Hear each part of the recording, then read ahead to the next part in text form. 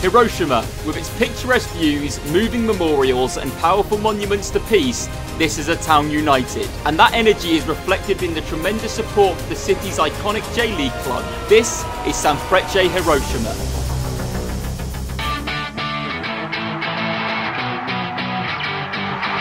One of the J.League's original 10, Sanfrecce is a club founded upon the principle of togetherness.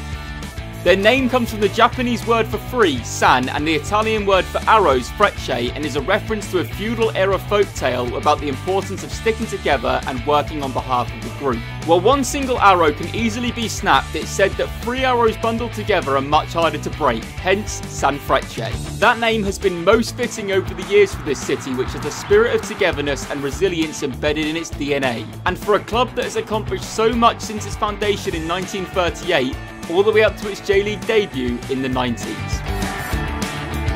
Success on the pitch took a while for Sanfrecce, however. After 2 decades of near misses, 5 lost finals and a pair of relegations in 2002 and 2007, things started to change in 2012 when Hajime Moriyasu took over as Sanfrecce manager. The current Japan boss was already an iconic figure in Hiroshima, having spent 14 years playing for the club.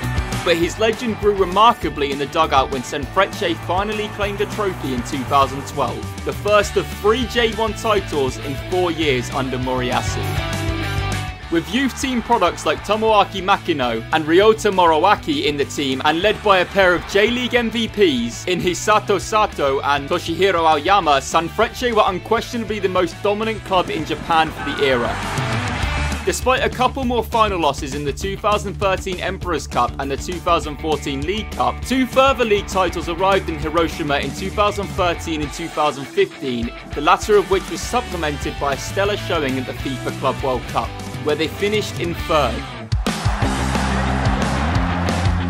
Things have cooled off quite a bit for Sanfrecce since that most recent league triumph in 2015, but that hasn't quieted the fans at the Big Arch. The Edion Stadium Hiroshima, where capacity crowds have packed the place in purple since the beginning of their J.League journey.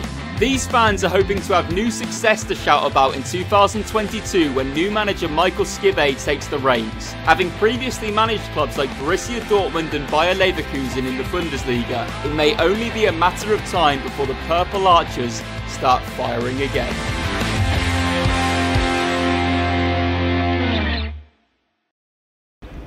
Like, subscribe, push notification.